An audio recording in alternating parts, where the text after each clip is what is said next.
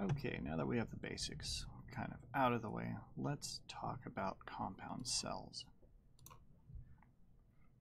When we initially set up, I had you turn on this compound cell manager toolbox. So as a series of tools, we have the compound cell manager, your place compound cell, which uses something similar to the cell dialogues. We have a drop cell, which breaks a compound cell down to its individual components.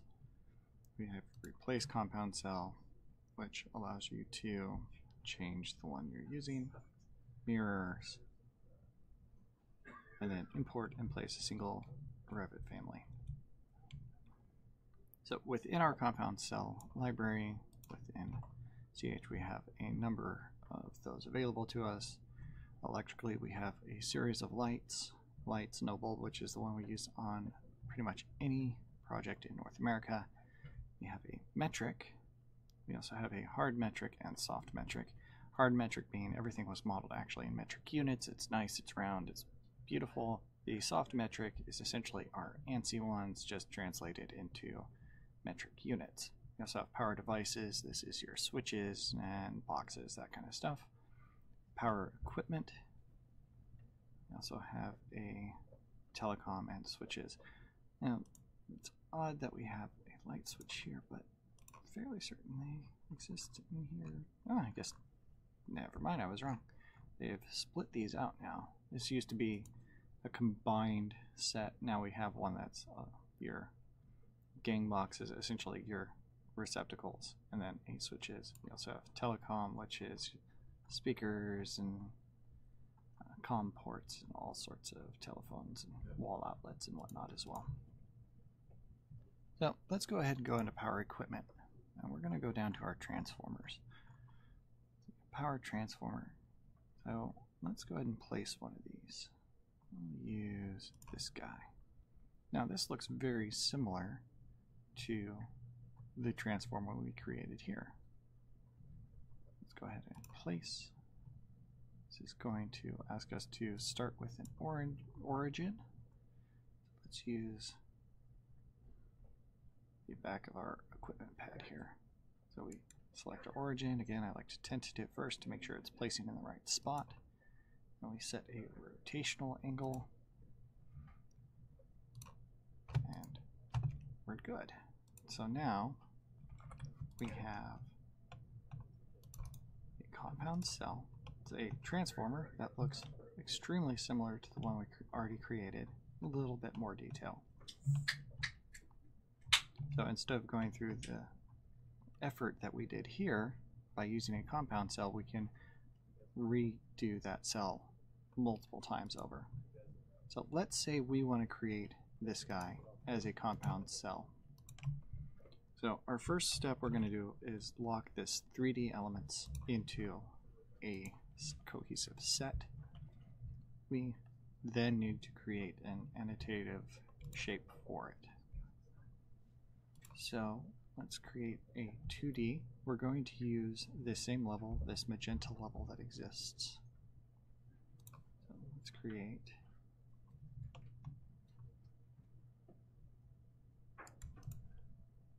this rectangle. We're going to make it slightly bigger than it needs to be for right now, because we want to be able to grab a hold of it. And let's go ahead and space this off the top of the transformer. Come on. By about 6 inches. Now we can come in here and come on. Reshape our transformer to the appropriate size. It looks like our reference window shifted slightly. So let's go ahead. It would seem I moved the reference at some point. Or did we copy something in? No. Interesting. Let's move that back into position. There we go. Now it looks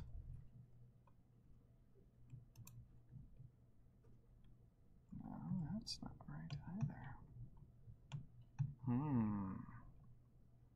Interesting.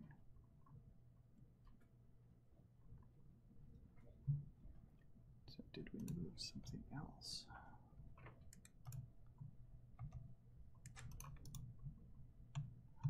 Something is going really, really weird.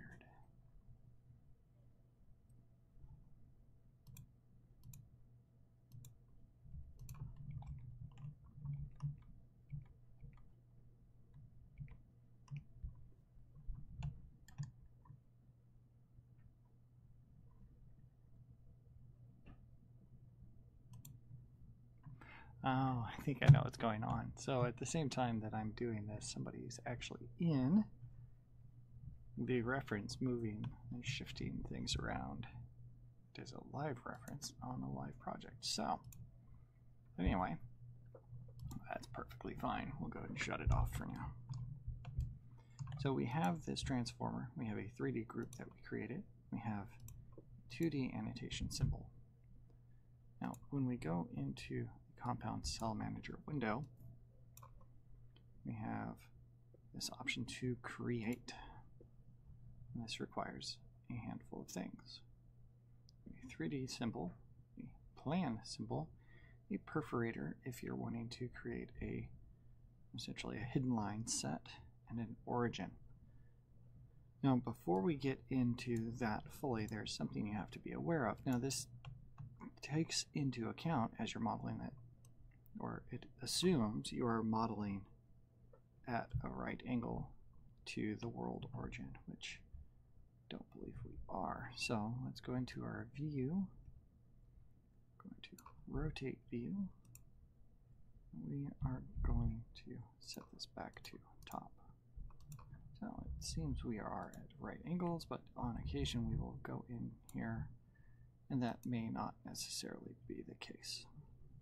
You want to make sure that you're actually set to a global origin at this angle. Otherwise, when you create your compound cell, it's going to come in at a wonky angle every time. So we'll select our 3D component. We'll see the OK is now black. We're going to select our plan symbol.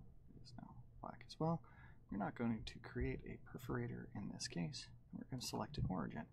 Now, we want these transformers to space off the wall every time, so instead of being down here at the very bottom, we're going to use the back of this slab.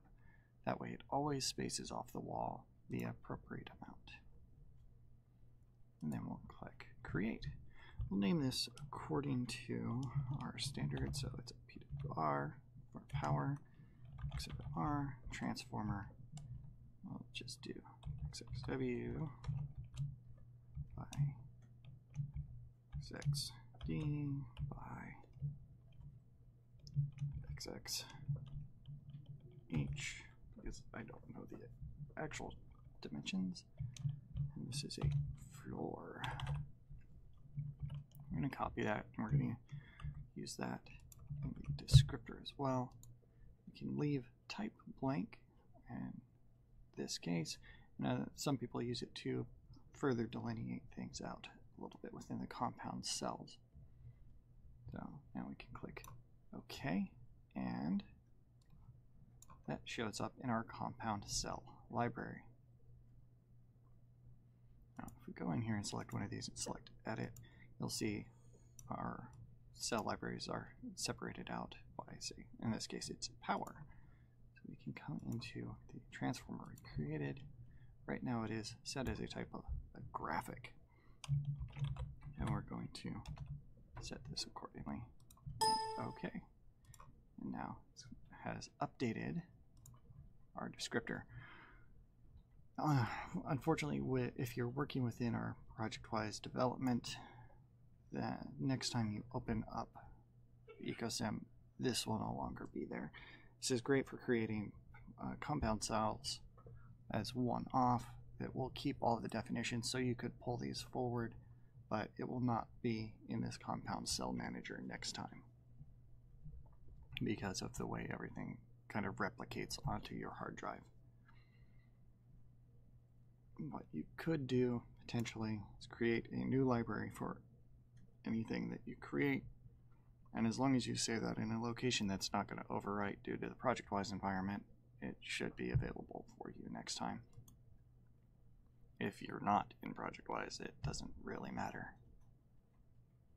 So let's go ahead and place this transformer that we just created.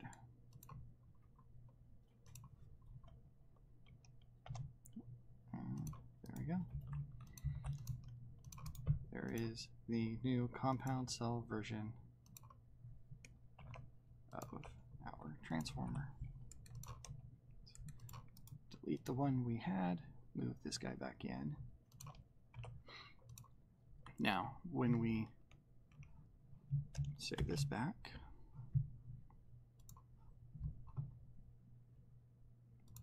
and we go into our container, and we rerun our extraction, that instead of seeing the multiple lines we were seeing previously where we had the exterior of the transformer and we still saw the legs, now when we cut our extraction, you're only going to see this magenta annotative symbol. We use this quite a bit for our lights and other more complex shapes. That way when we're cutting extractions, we're not having to cut each of those individual symbols that if we have a highly complex light could take, I forgot to hit the shift button, so it doesn't cut each of those lights individually. It just sees that annotative symbol and says, oh, we're just going to cut a circle to represent this light, instead of cutting each individual light, which in some cases where you have 60, 70 lights, if they're a highly complex model, that extraction can take quite a bit of time and isn't necessary in most cases, because the plans we need and the scales that we use typically are not large enough to be able to make out those individual components. The other change to that is when you do a complex model, if we end up at the end of the project going with a different light or something like that, and it's showing on the plan in a certain configuration, then we have to go back in and update that accordingly. If we're not showing at that level of detail, we do not have to worry about it as much. So this is still loading. Come on. Maybe sometime this week. Come on. And of course it would lock up.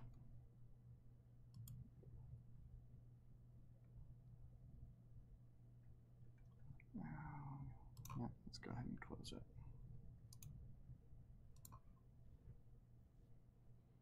Yeah, something did not load quite right. So let's go back into our container. We'll bring launch EcoSim. The more complex your models, the harder it is sometimes for EcoSim to suss it all out. That's why I like electrical. We typically don't have complex models.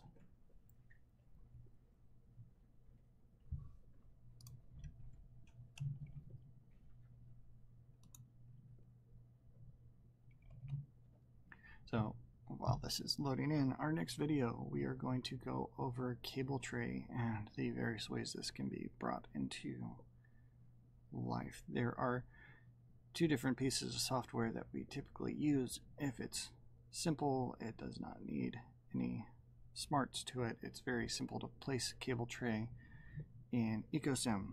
EcoSim does have its limitations, though. It is highly convoluted on how to place individual vertical sections, but it is nice for just quick cable tray loops, whereas BRCM, which is a different Bentley product, Bentley Raceway and Cable Management software, that we can sit there and do more complex systems. It's also better for BIM applications because there's intelligence built into those pieces of cable tray and equipment. So let's go back now that this is open, and we will cut our floor plan once again. Removing hidden geometry.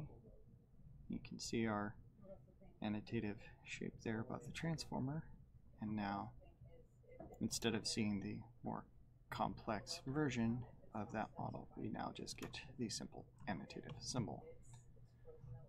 And there you go. There, that is compound cells.